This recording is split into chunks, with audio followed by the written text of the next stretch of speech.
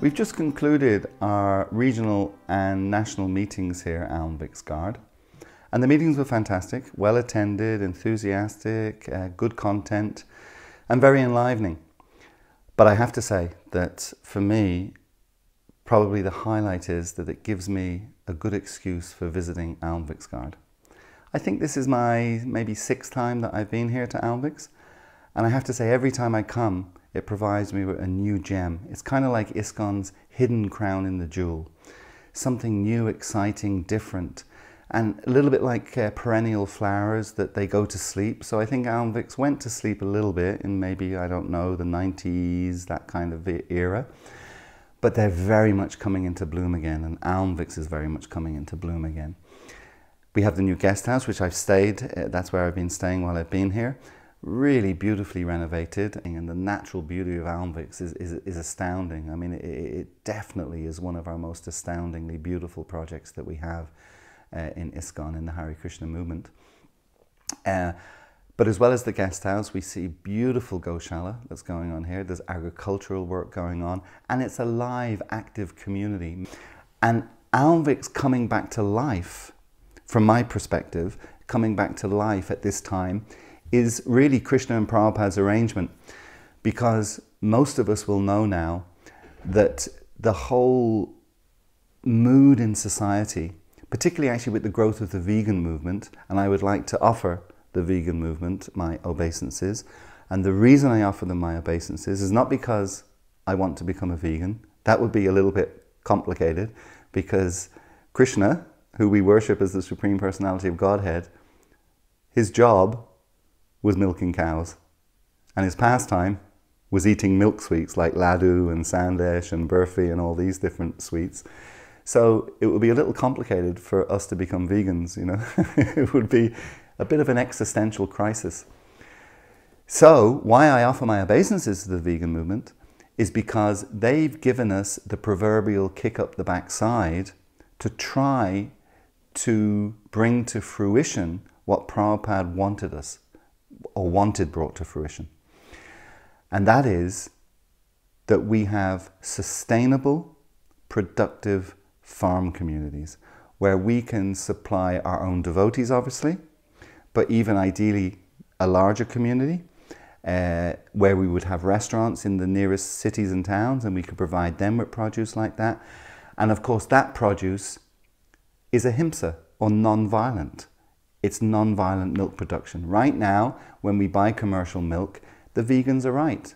We are actually involved in that sense in an industry that is inflicting pain and suffering on the cows. And that's very, very unpalatable. Yes, we understand that obviously we take that milk and we offer it to Krishna, and that brings benefit to the cows, etc. But that's not good enough. What we need to do is be producing milk that has no negative or violent consequences for the cows concerned. So Almviks is an ideal location to do that. I think we have somewhere in the region of 32 hectares, so really substantial amount of land. As I say, beautiful setting, large community. We have all the ingredients to actually start making that work. And once we do that, it's not just that we're fulfilling Prabhupada's desire in terms of having sustainable communities producing our own food.